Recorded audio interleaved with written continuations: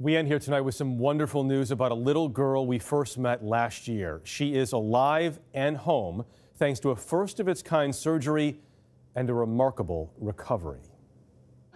Hi, baby.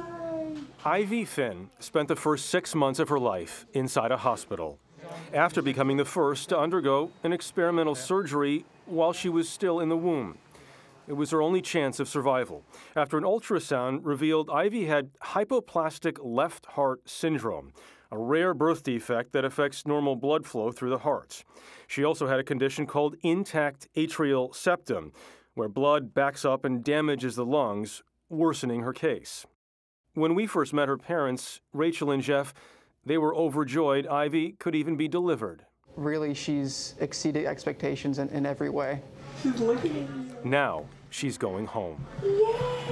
Bye, thank you so much. Thank you. The family marked the milestone in Houston, where Texas Children's Hospital agreed to take Ivy's case after the Finns were turned away by other hospitals because of the severity of her condition.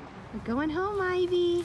She has one more surgery, probably right around the 2 to 4 year range. And then after that, it's really just how long is her heart going to be able to kind of keep up. Ivy will likely need a heart transplant down the road. Until then, the Finns are trying to raise awareness about hypoplastic left heart syndrome, since surgeries remain experimental. You enjoying your walk, Ivy? And they are soaking up every second they can with a baby who beat the odds. She has literally not taken her eyes off Mom for the past 5 minutes. Look at this.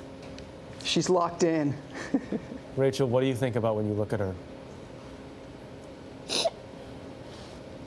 I mean, there really aren't any words to describe how thankful we are that we have her, because we really didn't think we would. And she's amazing.